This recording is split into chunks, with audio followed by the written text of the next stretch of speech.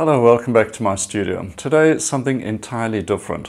What do you do when you want a break from your usual painting routine? Well, a change is as good as a holiday, and I believe that cliche applies to anything you do. So today I'm going to show you my beginner's attempt at lino cutting.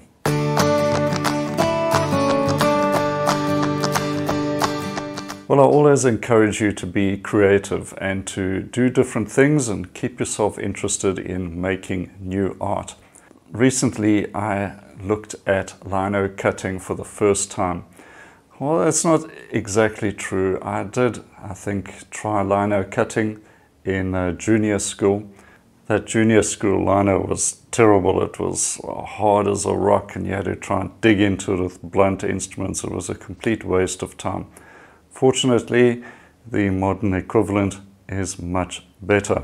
So I thought I'd take a break from painting for a bit and try out some lino. And every time I've tried a different medium, it's always been an exciting thing. It makes me more interested in coming back to oil painting again, which is my main medium of choice. Now, lino is a very physical thing, very meditative as well. So that all appealed to me. So I thought, what about trying out some lino and showing you the results and my basic little method of muddling my way through it. And I thought what I would like to do is make a lino cutting of a landscape, this little one. And I thought, well, that looked quite complicated. So I've simplified things, and hopefully it may inspire you to try lino cutting out for yourself. So let's have a quick look at the method I used and the result. Well, here's an arrangement of the basic materials that I have been using. Starting off with the obvious, of course, and this is this lino material. This is a soft cut lino that I obtained from Art Savings Club. .co.za, but you can find this anywhere at a good art store. As you can see, very flexible and easy to cut, as you'll see later on.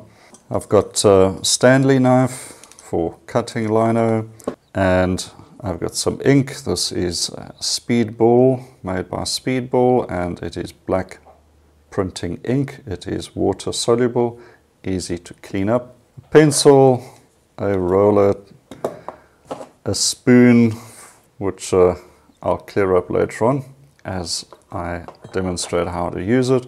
Some regular photocopy paper, and of course some printing paper to print on. If you don't have fancy printing paper, of course just print on regular paper.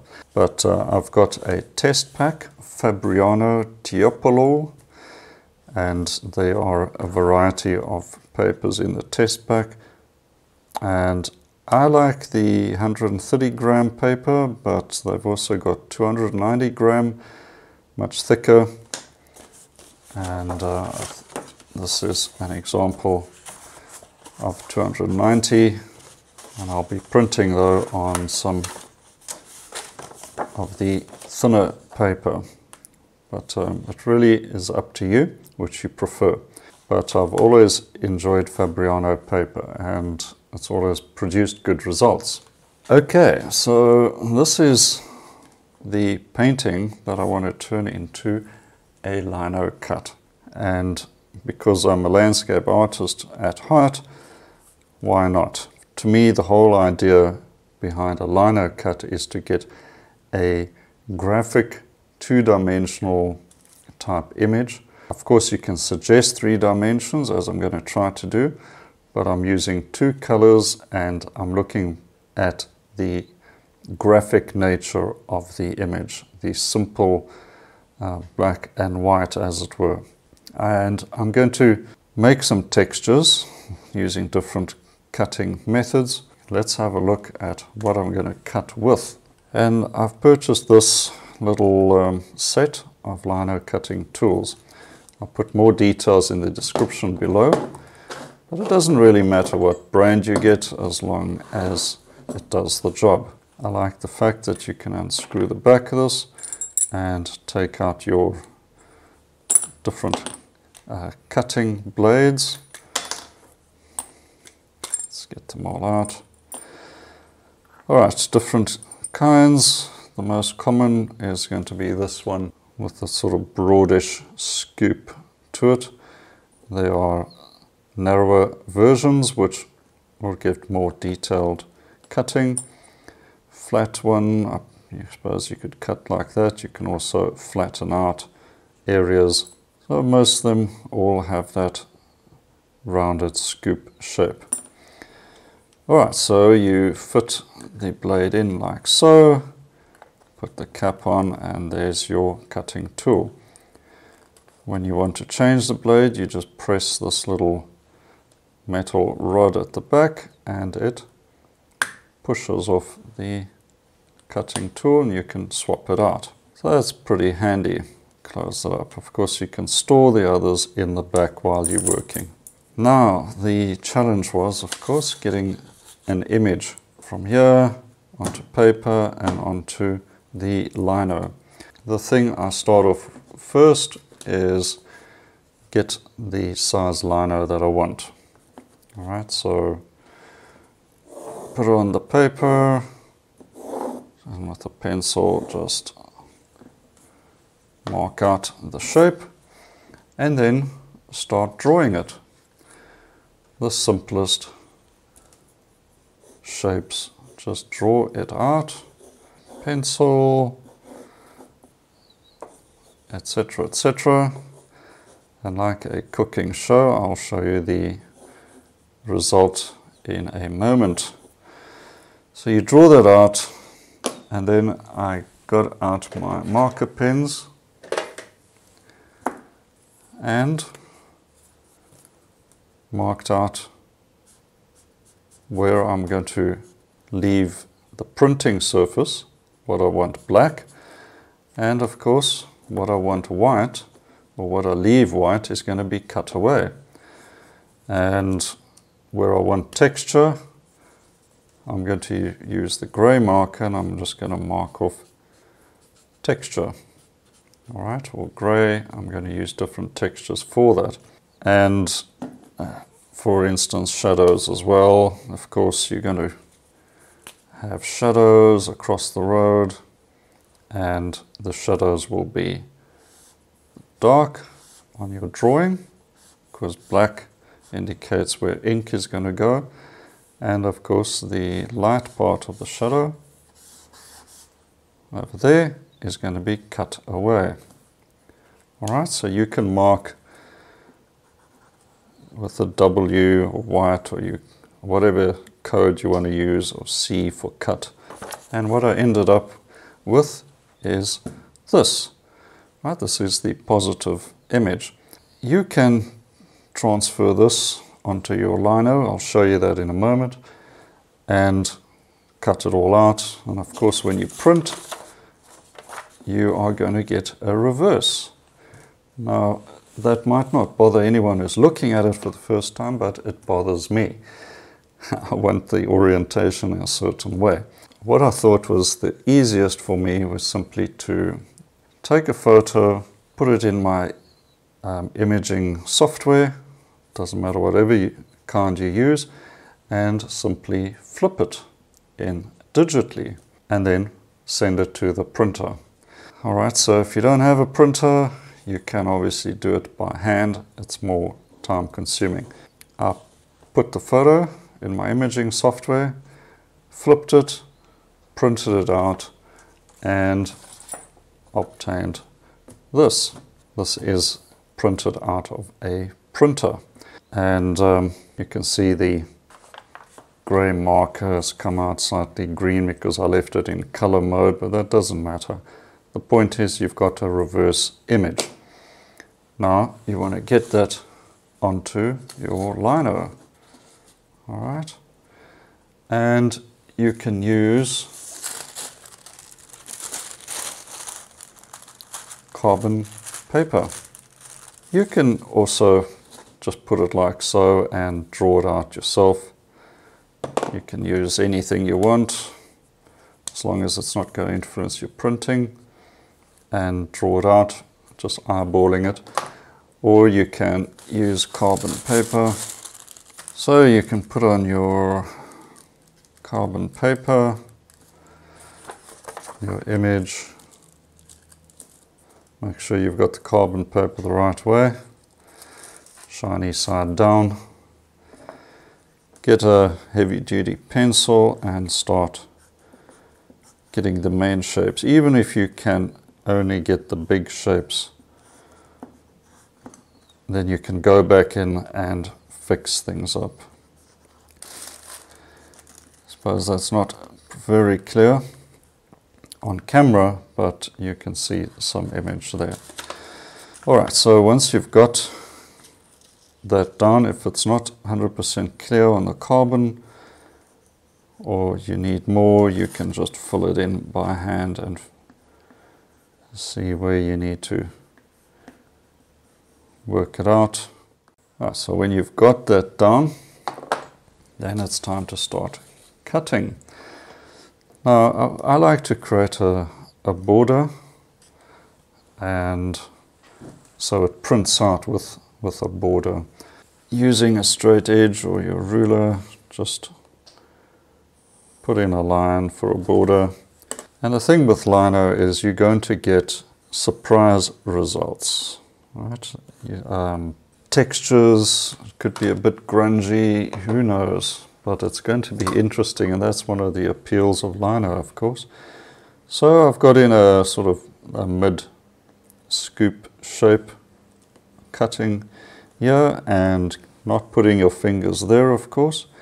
You may even want to wear a glove on your left hand if you're right-handed with your cutting, but keep things firmly in place, and you can see it's quite easy to cut. Alright, and then the light color will indicate what's going to be white. I prefer to turn it around and always cut away. And so I'll go right the way around and get this edge. And don't rush it, take your time. This is no pressure. This is for fun and just to do something different and interesting.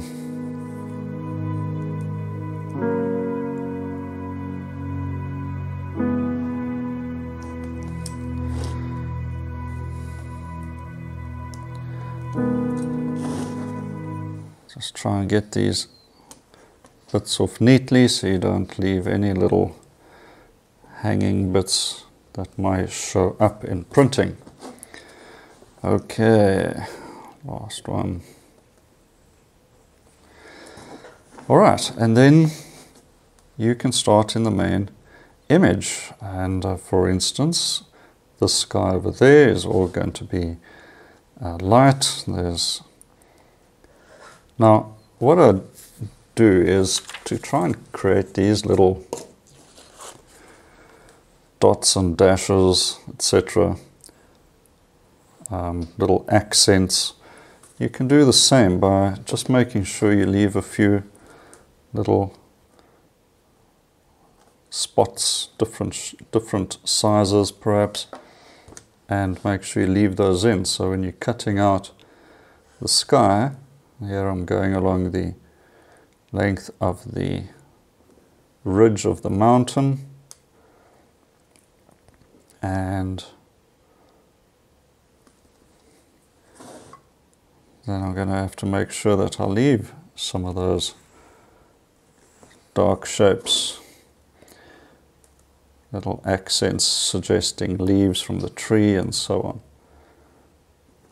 Right, there will be one there. Try and vary the sizes, medium, large, small. You don't need too many, just suggestion of something. Alright, and then I cut out the rest of the sky. So just even pressure. Don't stab at it or jab. Just slow, even pressure. Just go with the direction of the object or subject you're working on. So with the sky, more or less a horizontal movement up there.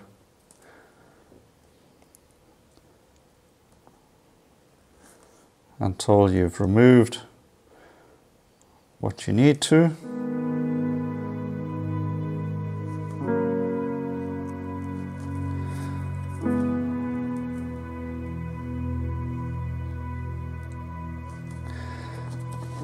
Now some of these ridges might still pick up ink and show off something. You've got to decide if you want it absolutely flat, in which case you may want to change to this tool and just flatten all of these little ridges. But I'm going to leave a few that will show up little marks on the print. Alright, and that's simply for interest's sake, just a bit of texture. Alright, so when you have worked through your lino, you should end up with something that looks like this. Alright, I've got the trees, there's shadows, lampposts, there's the figure, very basic. I've used the fine cutting tool to create these little stipple marks for the mountain in the back, some distinguishing marks to show off different bushes as well, getting the highlights around the trees, and so on. I never said I was an expert at this. This is really a beginner's attempt at it, but there we go. And now I'm ready to start printing. This is the paper I'm going to use, the thinner 130 gram paper. And now I'm just want to get the position and placement of where I want the image to go. So I'm using the square ruler and a piece of photocopy paper and just going to mark off where my printing paper is going to go. And then we place the lino down and leaving a bigger gap underneath the bottom section of the print. I'm getting some glass, just a piece of ordinary glass, and then the Speedball black ink, the water-based ink. I've got my brayer roller, and I'm just going to get a nice flat a bit of ink spread over the roller. Try and keep the width of the ink more or less the same as the roller so you don't waste too much ink.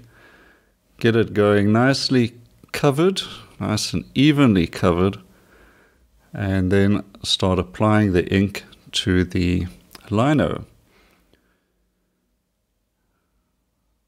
Now remember, the first print will not be perfectly inked. The second print will be a lot darker as more ink gets evenly distributed. But we have to make a start. Just getting a bit of ink out of there. I want that white line to come through. So you got to just put down the ink and try and get it evenly spread, and then start printing. That's the only way to do it. Make sure your lino is still centered, and then get the paper and carefully place the paper on top of the lino block. Don't move it, obviously, just put it down once, and then using the back of the spoon, Now you know what I've got the spoon for, and that's just to rub the paper over evenly, trying to get a proper inking. And you can do this for a while just to make sure it's all done. And then you can take a peek, just secure the paper at the bottom, lift over and have a look. And I can see I need some more ink. So this might not be the wisest thing to do, but carefully get some ink on that side of the block. And then rub again. And you should get a pretty good print. And not too bad. There's a bit ink missing over there. So I'm going to have a second go. Put some more ink down. This should come out a lot darker. Follow the process again. And there I've got a much, I think, a better print. Well, I hope this has inspired you to try out lino cutting for yourself. Why not? Have it just make a simple design and get something down on paper, and you may surprise yourself. Well, if you haven't subscribed yet and you found this useful or entertaining, do that now. And don't forget, I've got a free course up here. Check it out, and you can try out something over the weekend as well. Well, until next time, have a creative week ahead, and cheers for now.